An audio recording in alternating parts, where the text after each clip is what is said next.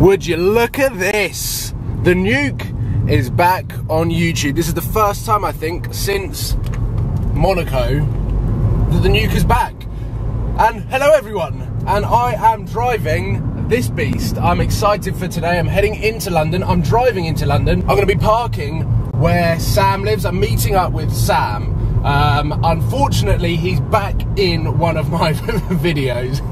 Sorry, Sam. We are headed to a pretty cool event today in Covent Garden. We're going to a James Bond themed event. And I'm going to be Team Aston Martin today, and Sam no doubt is going to be Team Jaguar based on the car that he owns. Over the weekend I actually caught up with Spectre. It came out whilst I was out in Monaco, and we all decided that we'd wait to the UK to go and watch it.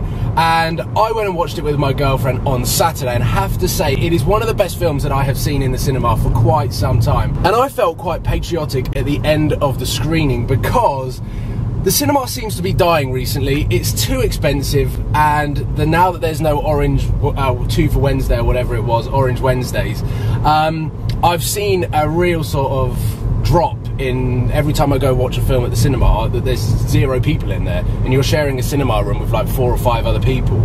So to go and watch Spectre 2 or 3 weeks after it is already out, and the whole cinema be completely packed out, I felt quite patriotic that it was a British film, it had British cars in it, and overall, it was a really, really cool film. So I'm excited now. I've already seen the DB10 in person. It's a very, very small car, and it's based on the V8 Vantage, if I remember correctly. I've already seen that, and I saw that at Salon Privé. However, to see it in a different light with the Jaguar, this is going to be the first time that I've seen the Jaguar, and I've heard as well that they've also got other James Bond vehicles there. So if you like James Bond, this is a vlog for you, because I'm going to be vlogging all day, the trip into London, hopefully see some supercars on the way in, even though it is pretty wet out there. I'm just going to vlog today, and hopefully, we've got an exciting day ahead of us. Okay, so we are on the M25 and we are ploughing through with no traffic. Touch wood, it stays like that. And I just want to talk to you guys one-to-one. I feel like we haven't had an update or an announcement or video or just a chilled out vlog. And whilst we're on the motorway, let's do that. Let's talk about uploads on the Supercars London YouTube channel, where the channel's going, very, very briefly. Okay, I've been working really, really hard to try and up my game on the editing side of things, incorporating music, incorporating different editing styles that I'm just currently learning. I also want to upgrade my camera equipment, get more than 2 or 3 different angles per video, so I can start getting much better and more entertaining content. I'm also working on better opportunities to drive cool cars, go to cool places, and continue living this dream that I feel like every day I have to pinch myself, because it is utterly insane. When I turn 25, it will hopefully mean that my insurance will cover me to drive a lot more vehicles. So hopefully I'll be able to drive a lot more high-powered cars, supercars, sports cars, all sorts of seriously cool stuff is hopefully going to be happening very, very soon on the Supercars London YouTube channel. And that starts from today and tomorrow. Tomorrow I'm going to Dub Customs, and I'm going to leave it at that because there's some cool stuff happening to my Lamborghini. I'm going to be getting new tyres, and first modification is going to be happening this month in November, and then the second thing happening to my Lamborghini is going to be happening in December, so stay tuned for that. So I suppose that's a quick update. I just want to apologise for those that have been expecting daily vlogs. I'm working really hard behind the scenes at upping the quality of my videos, and I also felt when I was daily vlogging before New York, some of the days were really, really boring. Unfortunately, I haven't got a cool enough or interesting enough life to be able to daily vlog and get away with it. There's just some days where I have to be in the office punching my keyboard, doing emails and boring stuff like that. So I want to try and cut that out of the Supercars London YouTube channel, because that is not Supercars or in London. And I'm going to work and focus on the cars, the lifestyle, the travel, and the personal side of just following me behind the scenes of what I get up to with these awesome cars and living just an incredible dream that I've been able to do so. And thank you to everyone who has subscribed and supported the Supercars of London YouTube channel, or even my own Wallace PJW accounts on social media, and the Supercars of London clothing, which is going to be coming out this weekend. So all of those, thank you everyone for all of your support. It's so humbling and so overwhelming how many of you guys are out there commenting, liking, retweeting, all sorts of stuff on social media, and of course commenting, liking and disliking and sharing my videos on YouTube. So I think there is the heart-to-heart that we have been so overdue. It's been long overdue having a heart-to-heart with you guys. So thank you for watching. Let's head on, let's nail London, let's go and check out these James Bond cars and have an awesome day. As I sign off, a C63 pulls up. Oh no, and an F-Type. Oh. It's a V6 F-Type. Looks awesome. You realise or know that you are in London. Traffic everywhere. The slowest form of traffic.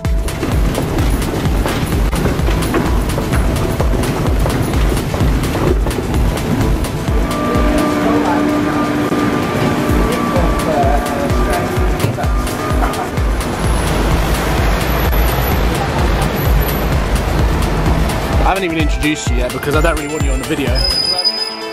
We are 1 block away from the London Film Museum, and I've just been notified via Sam from Seen Through Glass that we are going to this thing that apparently anyone can go to, so you can go and check out all of these cars that have been in the James Bond films. So like I said previously in this vlog, if you like James Bond and you like the cars, come and check it out. We have made it at the London Film Museum and we are here for this, the Cars of Spectre, which as this video is going live tomorrow, when you're watching it today, it is now open with the cars from Spectre, including the DB10 and the Jaguar. I think they are right at the back, so we're going to have to walk through all of these cool cars. Sam is getting set up and is making a mess of it. So we're going to walk through, check out some of the cars that they've got here, and then go and see the Spectre cars, which I cannot wait to see the Jaguar and the DB10. Is there any other cars in there? There's lots of other cars, but from Spectre I think there might be a Land Rover, and then we'll find out. Oh, okay. Well, for now I'm just going to film all of the cars that are here. Now this section is what I love to see. Such a classic car. I absolutely love this, and I love seeing them on the road as well. Aston Martin Vanquish from 2002 that was in Die Another Day, and it's also got the Jaguar. Used to spit missiles, but this for me is just the coolest thing ever. It is the coolest Aston Martin, and it is what made me fall in love with Aston Martin. This car, I know that they're unreliable, and I know the gearbox was supposed to be horrible when Jeremy Clarkson drove it on Top Gear, and everyone basically drove this car and said the gearbox was horrible. But as a car, aesthetically and sound-wise, that is a winner. For me, the DBS was the successor to the Vanquish over there. So the cars in between, the DB9 and the Vantage, for me, weren't that cool. The Vanquish obviously with a chunky, wide, aggressive stance, and then when they brought out the DBS for Casino Royale, this car is incredible. I love seeing this on the road, I love hearing it on the road. I've actually driven a convertible version of this, and it's an awesome car. It's a GT car, it's very relaxed and chilled out, but I think when they drove it for the DBS and crashed it and rolled it, it wasn't so chilled out for Daniel Craig as he was inside the car. But, I mean, they could have put a normal one in, one that hadn't been crashed, so that I can look at it.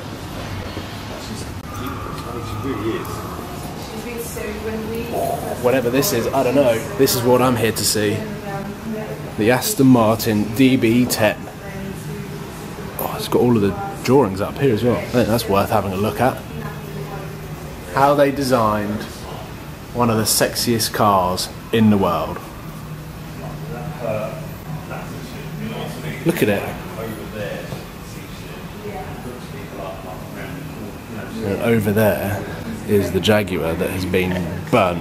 The Jag. Oh, look, this is half a DB10. Whatever happened here? It's a stunt car. Look at the interior. Nice. Oh. Let's get a proper look. I think I'm getting in that guy's shot. Oh my god, this has been completely ruined. I wanted to see a real one, not this. But it looks like it's on fire, as it was in the film. when the DB10 spat flames out of the exhaust. So, pretty cool. We are, where are we? Where is this? Meat Market. Meat Market. Look at this place. This is like some underground train station that serves big burgers. But we're actually like a couple of stairs up. We're not even underground, but it looks like it. This place is cool. Here we go. I feel like I'm a kid at Christmas. Sam's already finished. I made a mess of it. And mine is a chicken. It looks like KFC. Actually looks like KFC. Oh well. I'm sure it'll be nice. A gloomy afternoon in London. It's starting to rain. We're still going to go to Mayfair and Knightsbridge and try and find some cars. Because my Instagram and Twitter at the moment is so Aston Martin biased. So I wonder why. So we are going to go and try and hunt some cars down. Get on the tube first and then hunt some cars down. Covent Garden at the moment is gloomy. So we've got a G350 there, and here we've got an absolute animal, Brabus. Oh, and red interior. Red interior. Wow, this thing is a beast. Contrast between a G350 and that, with a Porsche across the road. Would you spec your Bentley in bright orange? We've come across this lovely Ferrari that I'm going to try and... Oh, there's a Huracan down there, I think. I think we found a Huracan and this FF.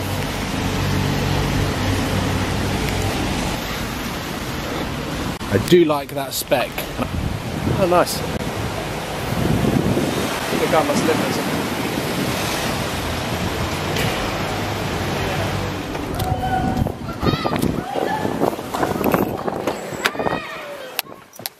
So we are back in the Nuke, and it's time to head home now. The Google Maps is talking to me. The weather isn't so bad. It's been a good day. It's been a long day on my feet, getting pretty wet.